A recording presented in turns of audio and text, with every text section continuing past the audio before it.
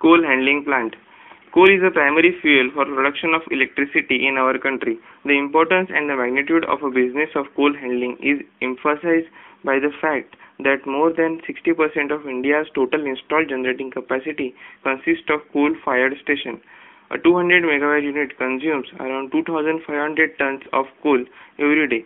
A coal is transported from the collieries by the various methods like by rail, road, aerial ropeways, or a conveyor belt.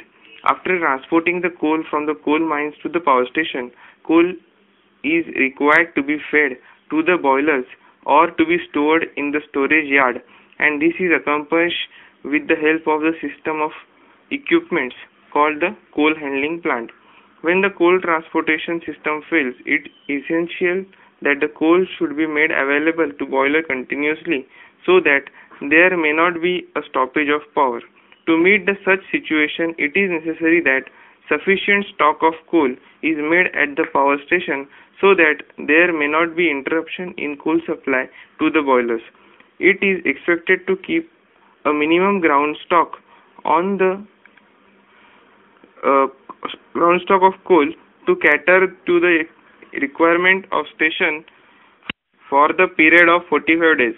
Thus, besides of unloading the coal received by the various modes of transportation, coal handling plant has to perform two main functions: stacking and reclaiming of coal to feed the boilers in the case of direct supply from the mines fail, to feed the boilers with the coal directly received from the mines. Classification of coal. Coal is the main fuel of a thermal power station, and coal is classified as per their properties like peat, lignite, bituminous, and anthracite. Now, peat. Peat, it is a first state or the first stage in progress of transformation of buried vegetation woods into the coal. It contains the high percentage of moisture and a small percentage of volatile matter and the carbon. Now, lignite. It is the next stage of development of coal. It also contains high percentage of moisture, that is 30%, but can be dried just by exposing to air of 66% additional air. It can be used as a fuel in a pulverized form. The Naveli power station in Tamil Nadu is the first power plant in the country which uses lignite as a feed fuel. Bituminous coal. It is the most popular form of coal used for all purposes. It has low moisture content. Subbituminous coal is similar to lignite, and it contains 50% less moisture than the lignite. It also contains less ash than the lignite, but it has no caking power. Now, semi-bituminous coal is intermediate between the anthracite and the bituminous coal, and it has a low percentage of moisture, ash, sulfur, and volatile matter, and high percentage of available hydrogen. It contains 10 to 20% volatile matter and 2 to 4% oxygen. Anthracite. It is the last stage in the process of transformation of buried vegetation into the coal, and it contains highest percentage of carbon and low percentage of volatile matter, that is below 8%. It burns only at high temperature. The pulverization of anthracite is very difficult and costly. Now, average amount of bituminous coal required generally varies from 0.5 MT per megawatt hour per hour. 500 megawatt unit consumes about 280 tons of coal every hour. General description. The main line of a coal handling plant runs between the coal unloading point and the boiler house, and for the maximum economy, this line should be as short as possible. It is common practice to provide a screening and crushing plant should oversize the coal arise from the colliery in the bunker and conveyor run, and it is usually at this point after the crusher that the supply to the return from the coal store is introduced. Now, factors affecting the general layout of a coal handling plant. First is the mode of coal transportation. Second is the layout of a railway siding. Third is the position where the conveyor joins the land. Fourth, the design of stocking out and reclaiming the plant. Fifth one, the layout and sequence of construction of main boiler plant. In designing a system, conveyor belt inclination should not exceed 12 degrees to the horizontal, and the height of approximately 3 meters should be allowed at the transfer points for inclusion of a chute.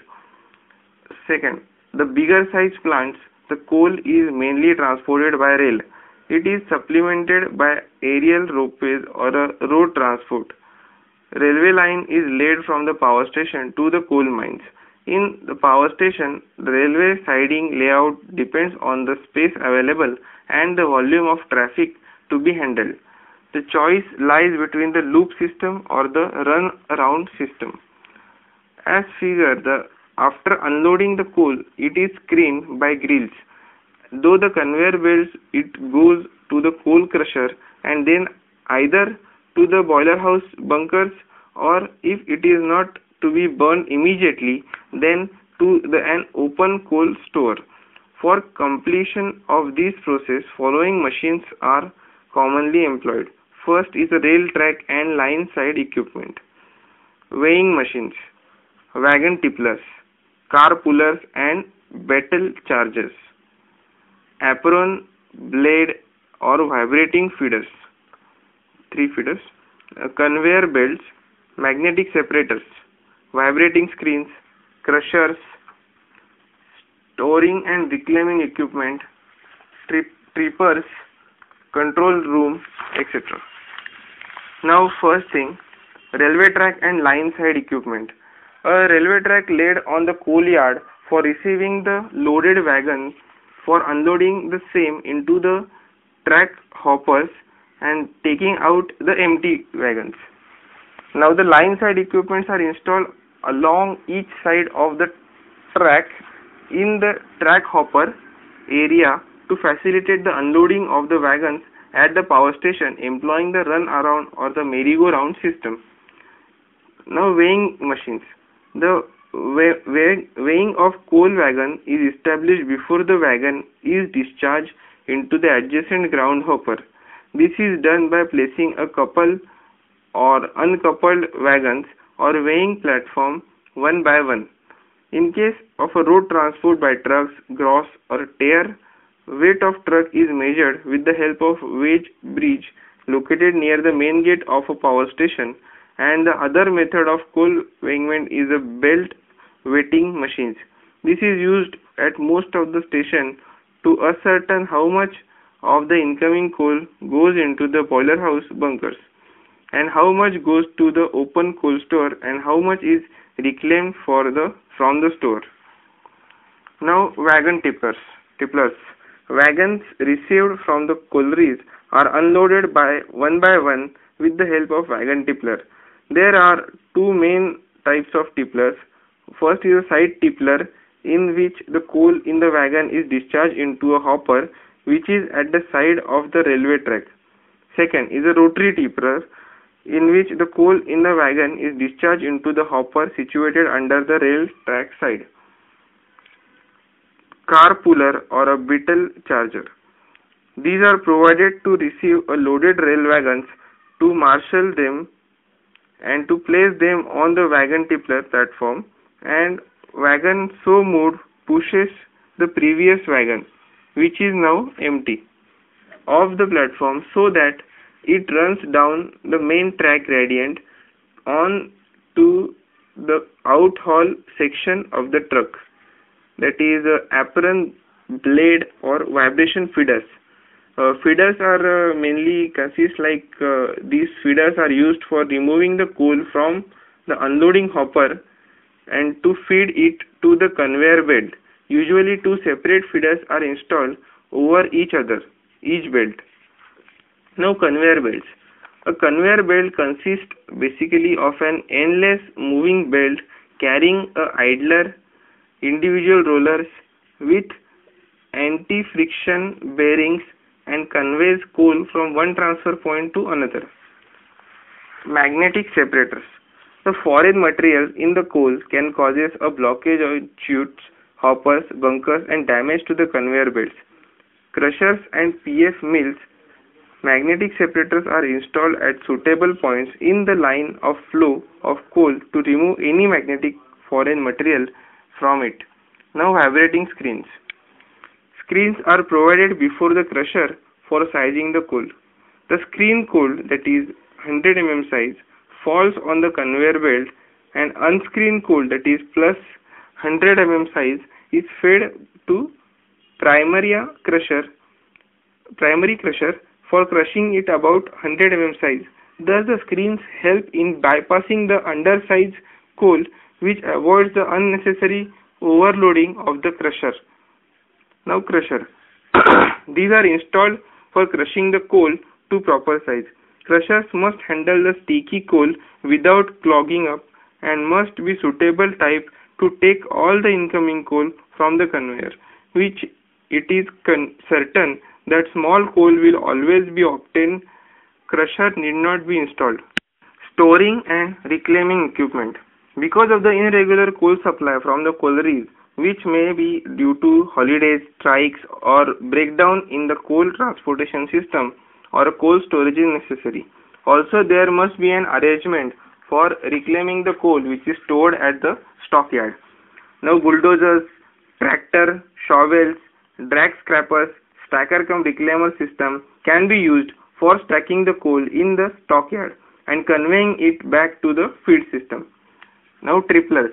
Triplers are installed on the bunker conveyor belt for diverting the coal from the belts to bunkers. These can move backward or forward to feed the coal in individual bunkers. According to the plant capacity, trippers may be fully automatic type or manually operated. Now, control room. For control the different equipments of coal handling plant from one place to maintaining the sequence of different belts with the safety of plant, control room is essential. In a control room, all conveyors, feeders, magnetic separators, vibrating screens, crushers are controlled with the illuminated diagrams, where the position of the flap walls are also indicated. In this way, the control room operator can know the complete operating condition of the plant, and thereby the equipments of coal handling plant can be operated efficiently with a few persons. Now, reception and unloading system for a coal. Now, various modes of coal transport. Reception facilities are provided to suit the chosen mode of transport, but provision for road-borne deliveries is usually arranged because a rail or any other transport system is mostly supplemented by the road transport system. First, it is direct supplies. Some power stations are built so close to the collieries that it is possible to provide a direct feed system for the coal. The coal prepared at the colliery is taken by conveyor belt to the power station, where it enters the coal handling system at a transfer tower. Since the rate at which the coal is accumulated varies according to the station requirements and the colliery output, the direct method of obtaining coal is generally supplemented by the rail and road transport for avoiding any emergency conditions. Now, road supplies. In case of a road delivery, self-tippling lorries varying from 10 to 15 tons capacity are used. Their container bodies, operated by a hydraulic cylinder actuated by the vehicle engine, are emptied either directly into the ground reclamation hopper with the belt conveyors running underneath or on the open coal store. So vehicles are weighted gross weight on the road weight bridge as they enter the power station, and again as they leave the tare weight. The difference is the net weight, which is the weight of the coal delivered. Now, rail supply. Railway siding. First thing, the power station situated far away from the coal mines, the coal transported is done by railways in the track of 60-70 box wagons, or about 400 tons per rack. This, however, requires a wagon tipler of a heavy capacity at power station, as the box wagons do not have side or bottom discharge facility. For a power station situated nearer to the coal mines, the coal transportation is managed by the station authorities with a self-owned locomotive and wagons having the bottom or side openings. This requires an underground unloading hopper about 100 to 150 meter long and with the conveyor belt inside it, below the hopper. Layout of the railway siding is decided on the basis of space available and quantum of mass to be handled. For the power station, rail system inside the coal yard loop system or the run around system can be chosen. The growth in the size of boiler and turbine units and the advance of super thermal power station having the unit size of 200 megawatt or more with a total plant capacity 2000 megawatt and above has led to the redesigning of fuel plant to handle the increased rate of fuel consumed, delivered, stacked and reclaimed. A 2000 megawatt station can consume over 25,000 tons of coal in a day when operating at a full load, with each of 200 megawatt boiler burning about 105 tons of coal per hour. To cope up such large demands, run-round system is found most suitable. Now loop system. It is a system the train enters the unloading hopper house from one side and after unloading it leaves from the other side. A rack of about 30 wagons is placed over the unloading hopper having a belt conveyor underneath. The hopper wagons are unloaded by the opening the bottom or the side doors. In case of box wagons, each wagon is uncoupled from rest of the train and then unloaded by the wagon tippler into the bunker by side of track or beneath the track. Presently, the loop system are employed in most of the power stations and space available within the loop is utilized for stacking the coal. Now run around or the merry-go-round system. In this system, the locomotive and wagons remain coupled and move slowly round. A large rail track section passing at one point over a discharge pit, each wagon is emptied without stopping the train and remain coupled during the both filling and emptying operation. This ensures a fast turnaround at each end of the journey by eliminating the time lost in coupling, uncoupling and tippling the wagons. Locomotive wagons. Wagons are of steel construction. Usually two types of wagons are used. One is the box wagons, that is KC, BOBX, etc. and the hopper wagons, that is the bottom or side opening doors. Both types of wagons have two axles, two पहिए रहते हैं उनको, and capacity of these wagons varies from 20 tons to 60 tons. The larger the carrying capacity of the wagon, the more economical they become. More coal can be parked over a certain length of a railway track and a large capacity wagon can be discharged with the almost same effort as a smaller one. To discharge the coal from the box type wagon, each has to be uncoupled from the train and then discharged manually or by wagon tippler. Hopper type wagon are generally used in permanently coupled wagon trains. By opening the bottom or the side doors, the coal is discharged into the ground hopper and these wagons have a minimum valley angle of 45 degrees. The valley angle is the inclination towards the horizontal of the intersection lines of two faces. The larger the valley angle, the better is the self-discharging characteristics. In permanently coupled wagon trains, as in case of merry-go-round system, the hopper wagons are used. Wagon tippler. Two types of wagon tipplers are used. One is a side tippler and the other is a rotary tippler. With each of these type of tipplers, the wagon is hauled on the platform and manual brakes are applied. The wagon is clamped and the side tippler platform is then lifted sideways until the coal falls out of the upside down wagon into the bunker and the side of the track.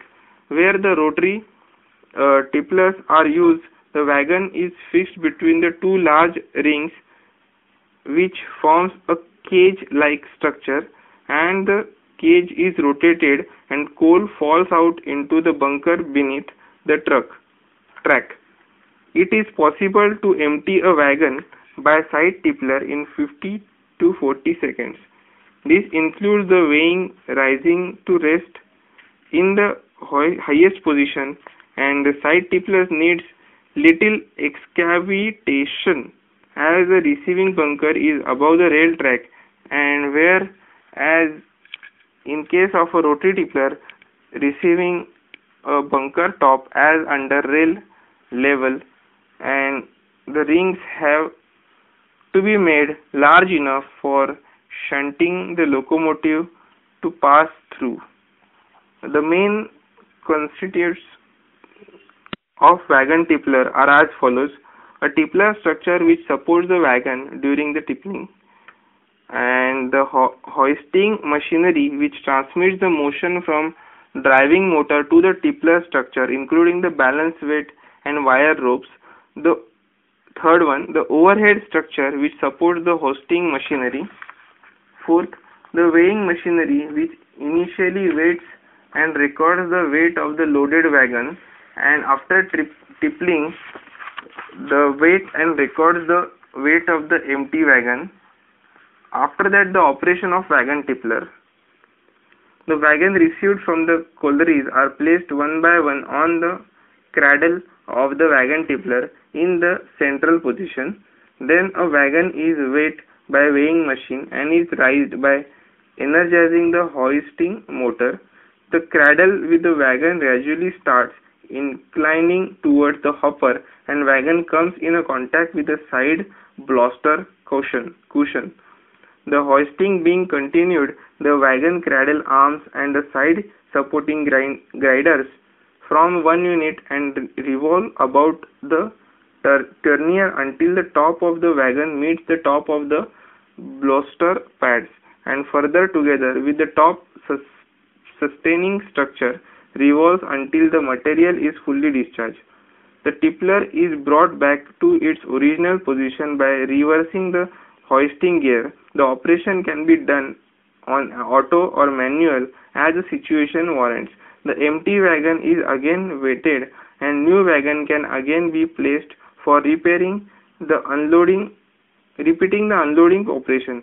In case of operation on its manual mode, press push button lower and rotation of the hoisting gear will be reversed and empty wagon is brought back in the original position.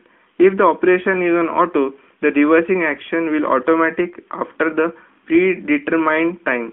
When the weighing is in progress, the red light on the recorder is on. When the light is off, empty wagon can be replaced. A mechanical suspension of the wagon tippler installed at NTPC Badarpur TPS are given below.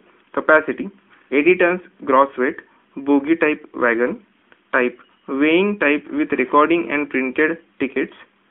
Operating cycle, wagon, weight of the full wagon for 25 seconds. After that, tip the wagon for 65 seconds. Pause for 15 to 20 seconds. Lower the wagon 65 seconds. Wait the empty wagon for 25 seconds. Changing the wagons 60 seconds. Angle of tip is 135 degrees, giving a 45 angle at the side of wagon. Car puller and battle charger.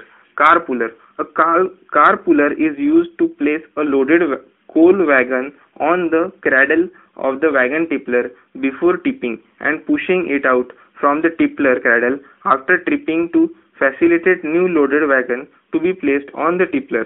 This is used with old wagon tipplers. It consists of extra heavy cast iron cable drum with rope to which the power is transmitted from the motor through a set of reduction gear trains.